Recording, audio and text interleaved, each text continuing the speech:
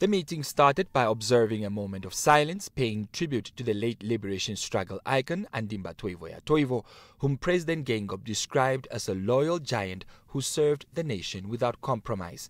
In his address to the members, President Hage Geingob urged Swapo leaders not to adopt retrogressive tendencies on tribalism and regionalism, which it has vowed to eliminate.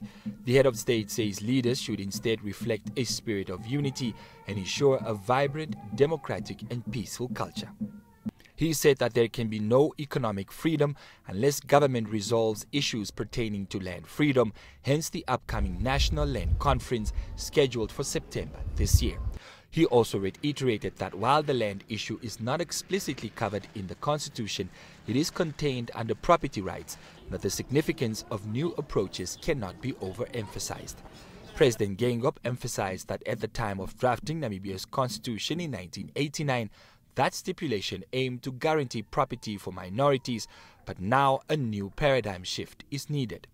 Government faces a backlog of about 300,000 housing units to meet increasing demands for decent shelter.